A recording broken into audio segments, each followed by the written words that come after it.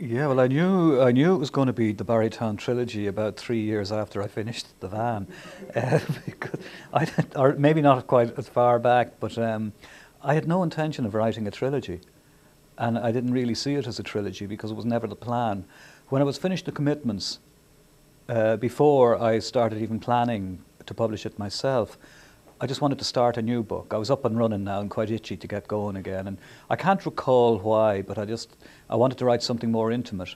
And I was interested in the whole notion, not of pregnancy outside of marriage as such, but the acceptance of it, which struck me as being a new Irish story. So I wanted to write about that, but I don't remember why it seemed a good idea to choose Jimmy Rabbit's sister to be the protagonist of that novel, thereby creating the second part of what became a trilogy.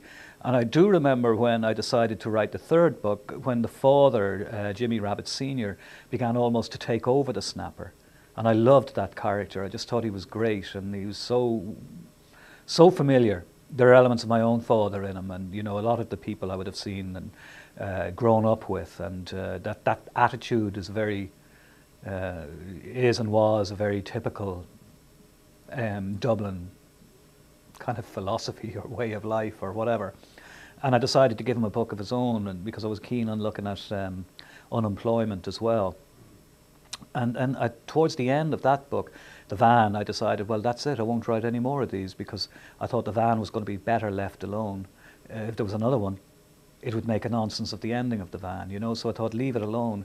It just happened to be 3 books, and I never gave it a name. And I don't know who did, but somebody started calling it a trilogy, and I don't think it was, I actually don't think it was my publishers, either the British or the American publishers. I think it was, I don't know where it came from. It's a bit like many people claim the phrase Celtic Tiger. It may well be the same guy who came up with Celtic Tiger, came up with the Barrytown trilogy, I don't know. But it wasn't me. It's the only work I've done where I never actually came up with my own title. And I fought it for a long time. I just said, no, it's just 3 books. But I gave up after a while.